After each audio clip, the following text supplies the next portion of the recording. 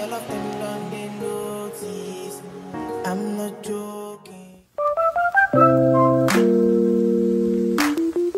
Hello my lovelies, welcome back to my channel. This is Aso.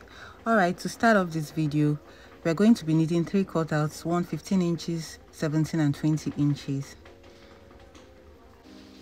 Alright, so starting with the 15 inches, what we're going to be doing is to fold it in the middle, just as I'm doing right now. So you try and get the middle point. Now with your needle and thread, you're going to form a gathers from one end to the other. Mind you, whatever I'm doing with these 15 inches, I'm also going to repeat it with the 17 and the 20 inches. So what we are trying to do is to form something that looks like a bow tie, exactly just like this. So once you're done forming it, you tack it with your needle and thread.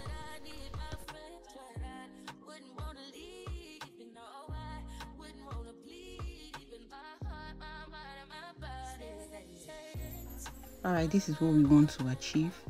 So we have our 15, we have our 17, and we have our 20 inches already formed. Next, I picked up our 20 inches, and what I'm going to be doing is to pass my needle through it. So what I'm trying to achieve is to layer it in such a way that the 20 will be down. I'll put the 17 inches next, and then 15 inches. So we'll have a kind of bow tie look, but piled up in different sizes. So this is exactly what we want to achieve. So once you pile it up like this, you secure it properly with your needle and thread. Tack it and make sure it's tight and it's not going to loose. If you have gotten to this point of this video and you have not subscribed to my channel before, please, I would like you to tap on the subscribe button, and you'll join the family and you'll learn a whole lot more videos will come your way. And for my old subscribers, thank you, and I'm happy to see you guys here. Alright, I'm trying to arrange it so that it will pop up a little bit and, you know, have a better shape. Next, I'll be going with my applique. So with my hot glue, I'm putting the applique just to beautify the bow a little bit.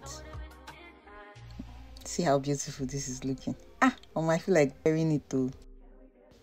Alright, next we're going to be covering our Alice band with the Aso OkeFabric material. First of all, what you're going to do is to measure out the length of the Aso OkeFabric you will need using the Alice band, just like I did. So I measured out the length of Aso OkeFabric that will be enough to cover the Alice band. Then going with my hot glue, I'll be covering the Alice band with the material that I have. I think in my previous videos I've shown us several times how to cover the Alice band with your material, but well, this is a bonus. I don't think I will be teaching it anymore again.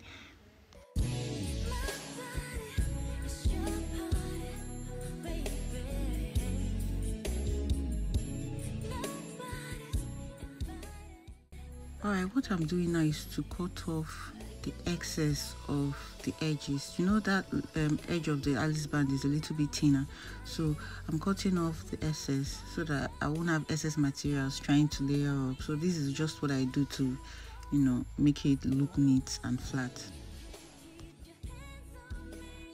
Now while we're watching, I want to use this opportunity to give a shout out to one of my subscribers, Adachi. She's been on my neck to release this video ever since I posted the shots. Yeah, so Adachi, this video is for you, so enjoy. And many other people who have been following me, following this channel, enjoy this video. Many more will come your way, trust me, I promise. Alright, up next, what I'm using now is my bias. So basically what I like doing is to use a similar color or a matching color of bias to always cover my bands. Not every time black, so it won't look boring. So I think I'm using a fuchsia pink to cover up this time around.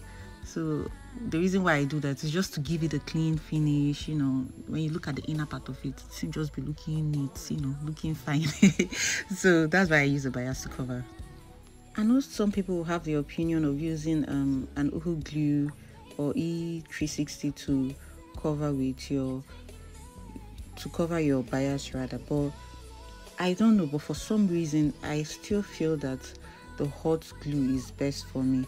So I try my best to be careful, and when I have stains around it, I have a technique of cleaning my stains. So I usually go with my matchstick or my lighter to burn it a little bit, and you see that the glue will just melt off and you won't notice the stain anymore.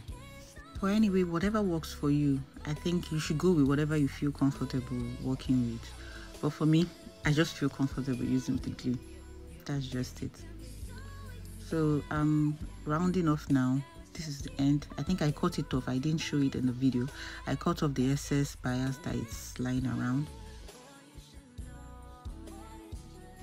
So to finish off, I cut a little piece of the bias, added my glue, whatever glue you feel comfortable working with, and then I'm using it to cover the edge of the Alice band I've already covered. So just watch what I'm doing. This is how I cover, just to give the Alice band a clean finish, you know, no rough edges, nothing.